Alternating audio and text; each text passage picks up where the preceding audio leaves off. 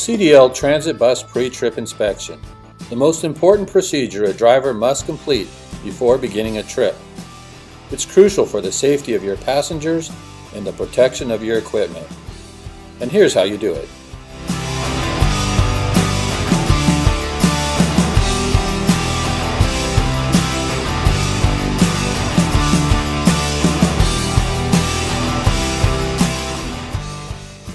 Check the seatbelt. Make sure it is not ripped or frayed. It should be securely fastened and adjust properly. If equipped, make sure the shoulder belt is not ripped or frayed. Check the assembly so that it is securely mounted.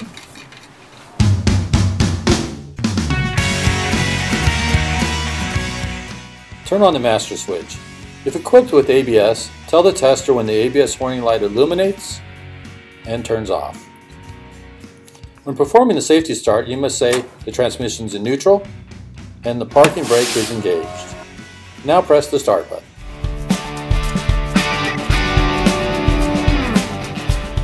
Before beginning the air supply system check, make sure you've reached at least 100 psi. Perform the air leak check with the engine off. Be sure to turn the master switch on so that the buzzer and lights will let you know when the air pressure is low. Release the parking brake and hold the service brake down for 1 minute. Let the tester know that the air pressure drops no more than 3 psi in 1 minute. Failing to do this may result in disqualification.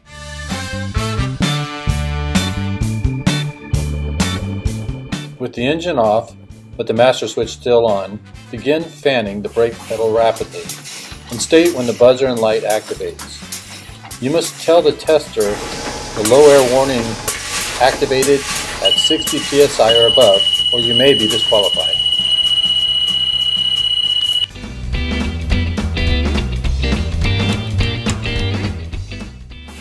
Continue fanning the brake pedal rapidly, noting the air pressure when the parking brake valve pops out. It should be between 20 and 45 psi. Be sure to tell the tester the parking brake valve popped out with the pressure between 20 and 45 psi, or you may be disqualified.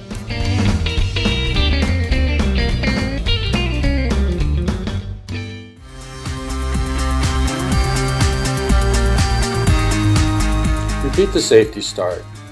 Make sure you tell the tester that it's in neutral and the parking brake is engaged. Then go ahead and start the bus. Allow the pressure to build until the governor cuts out. This should be between 100 and 125 psi. Be sure to tell the tester this.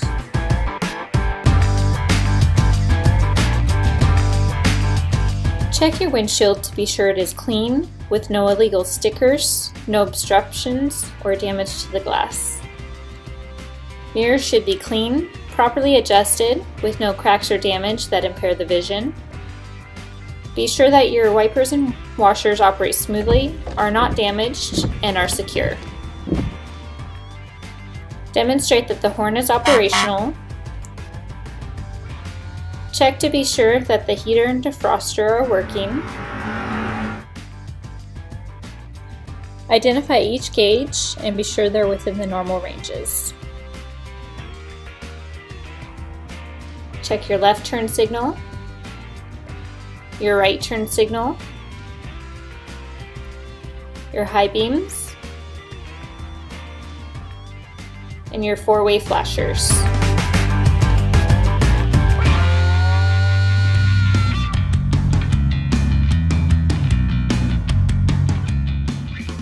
Go ahead and open the window so you can communicate with the tester who will be outside as you check your lights.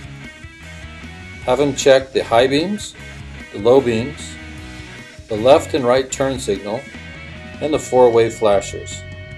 Also have him check that the clearance lights are working. You need to perform these same tests at the rear of the vehicle.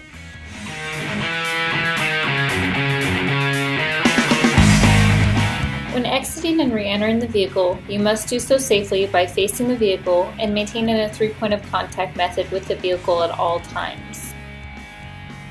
Check your exterior mirrors to be sure they are securely mounted, not cracked or broken, not missing any nuts or bolts, and are clean and properly adjusted. Check the clearance lights. Check your windshield wipers to be sure they are not damaged and that they are secure. Be sure to identify where the windshield washer reservoir is located and that the washer fluid is above the refill mark. Be sure that the steering box is securely mounted to the frame, not missing any nuts or bolts, no power steering fluid leaks or cracks in the steering box housing. Be sure that the power steering hoses show no signs of abrasions, bulges, or cuts, or cracks. Check the steering linkage to be sure that all the connecting links, arms, rods from the steering box to the wheel are not excessively worn or cracked. Check the joints and sockets to be sure that they are not missing any nuts, bolts, or cotta keys, or that they're not worn and loose. Check the turn signals and the reflectors to be sure they're not cracked, damaged, or broken. Check the tread to be sure there's at least 4 30-seconds on the steering axle, tires, and tread is even. Check the rims for dents or damage to the bead flange. Be sure that there are no visible cracks or welding repairs.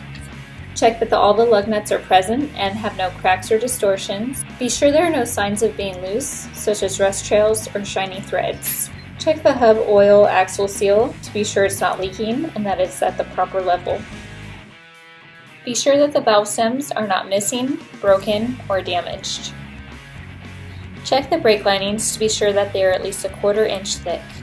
Make sure they are not cracked, broken, have any missing or loose parts, and that there is no grease or visible oil. Be sure the brake drums have no cracks, grooves, holes, or signs of grease and oil on the brake drum. Check the slack adjusters to be sure they are secure, not broken, not missing, and have no loose parts. Check the brake adjustment and slack adjuster pushrod stroke according to the manufacturer's specifications. Be sure that the hoses and lines, couplings, and fittings are securely connected and not leaking. Be sure the hoses are not cut or cracked, worn or frayed, and not rubbing or leaking. Check the brake chamber for cracks and dents. Be sure that it's securely mounted with no loose or missing nuts or bolts, have no loose or missing clamps, and are not leaking. Check the leaf springs to be sure they are not missing, shifted, cracked, or broken. If equipped, check for broken or distorted coil springs. Check the mounts and hangers. Be sure they are not cracked, broken. Check that the bushings are not excessively worn, damaged, or missing. The U-bolts should be securely mounted, not loose, cracked, or broken or missing. Check the shock absorbers to be sure they are securely mounted, not cracked, loose, missing, and that they do not have any leaks. Check that the airbags have no abrasions, bulges, cuts, are not deflated or leaking, and are securely mounted with no loose or missing bolts. Be sure that the torque arm is securely mounted and is not damaged. Check the frame to be sure it has no cracks or bends, there are no loose or missing bolts or cracks in the cross members. Check the drive shaft to be sure it is not cracked or bent, that is securely mounted, has no missing nuts or bolts, and there are no debris in the U-joints. The rear axle checks are the same as the front axle, excluding a few items. The tires should have no abrasions, bumps, or cuts to the sidewall, any signs of tread separation. The tread depth should be at least 2 30-seconds in all major grooves. Valve stems are not missing, broken, or damaged, and they should have proper inflation. The dual tires should not be touching or have debris caught in between.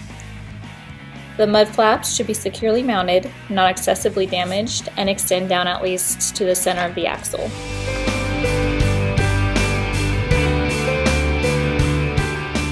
As you come around the back side of the bus, be sure to check all the lights. Then open the engine compartment. Check under the bus for fresh fluid leaks. Be able to identify either fuel, oil, or coolant leaks. Check the oil level. Identify where the dipstick is located and check that the oil level is within a safe operating range. Check the coolant level. Check that the coolant level is within a safe operating range. Inspect the reservoir sight glass. Identify the location of the water pump and check that the unit is securely mounted. Check for any fluid leaks from the water pump.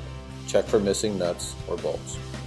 Check that the hoses show no signs of abrasions, bulges, cuts, or cracks, and there's no damage from parts rubbing together. Identify the exhaust system and make sure it is securely mounted and tightly connected with no loose or missing nuts, bolts, clamps, or mounting brackets. There's no signs of cracks or holes or severe dents, exhaust leaks, rust, or carbon soot. Check the condition of the belts. They should not be cracked, worn, or frayed. Check the tension of the belts. They should not deflect more than 1/2 to 3/4 of an inch from the center of the belt. Identify where the power steering fluid dipstick is located and check that the power steering fluid is at the proper level. Identify the location of the air compressor and check that the unit is securely mounted. Check for any fluid or air leaks from the compressor. Check for missing nuts and bolts. Identify the location of the alternator and make sure that it is secure and there are no missing nuts or bolts. Close the engine compartment and proceed to the curb side of the bus.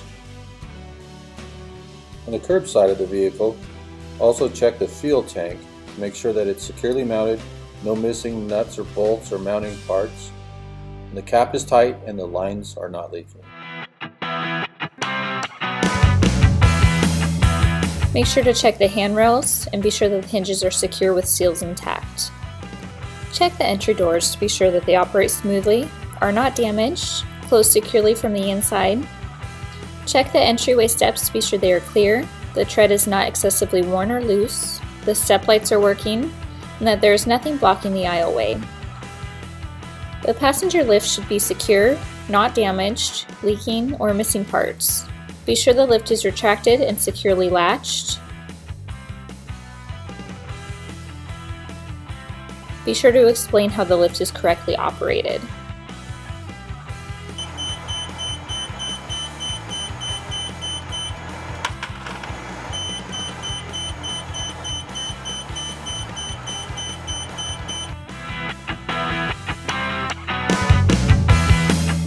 Check the emergency safety equipment to be sure it is present. There should be a fire extinguisher that is properly rated and secure.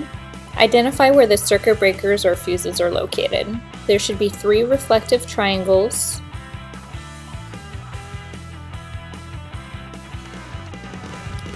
Check the passenger seating. Make sure that the seat frames are not broken and that the frames are firmly attached to the floor. The seat cushions should be securely attached to the seat frames as well. Check all the emergency exits, identify where all of them are. Be sure that the hinges are secured and the seals are intact. Demonstrate one emergency exit other than the primary entrance. Be sure it operates smoothly, closes securely, and is not damaged. Finally, you need to do the parking brake check. This requires that you drive the vehicle forward about 5 miles an hour and activate the parking brake, or that you try to accelerate against the parking brake with the transmission in drive. The service brake check requires that the vehicle be driven forward and applying the service brake and noting any pull to one side or the other.